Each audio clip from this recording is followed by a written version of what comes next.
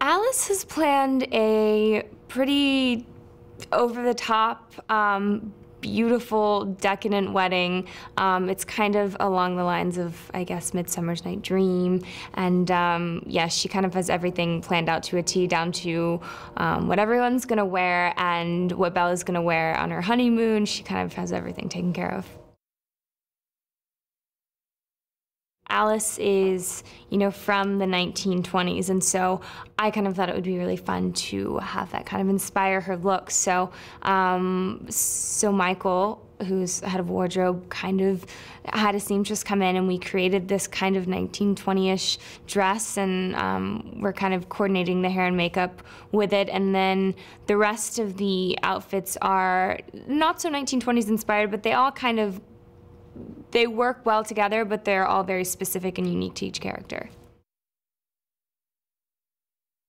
The wedding goes pretty wonderful, and they leave for their honeymoon, and because Alice can see the future, she kind of sees that something isn't right and something kind of bad is going to happen. So she, she calls to talk to Edward or to talk to Bella, and finds out that, in fact, she is pregnant with a half-vampire child, which is, I think, very confusing to all of us because we didn't even know it was possible. So Bella and Edward are kind of forced to cut their honeymoon short, and they have to rush home, and we kind of have to figure out what to do and what this half-baby, half-vampire wants, and if it's going to be complete evil or be this wonderful being. And so kind of turns from, I think, a fairy tale to chaos.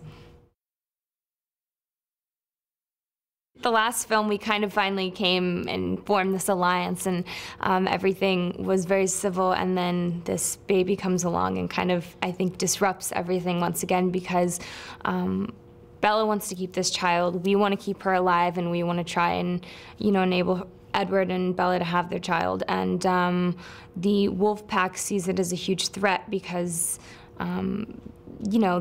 it's going to be a vampire baby, and it's unpredictable, and they think that it's going to be a huge threat to the treaty, and it's not going to be able to follow it because it's not going to know any better. Working with Bill has been so great. I can honestly say he's one of the most, I think, patient, kind, really talented directors, and he's super collaborative, and I think he's so talented as a director, and it's just been very humbling, I think, and really fun to be able to work with him. And I can say hands down that I would love to do another film with him, 10 other films with him.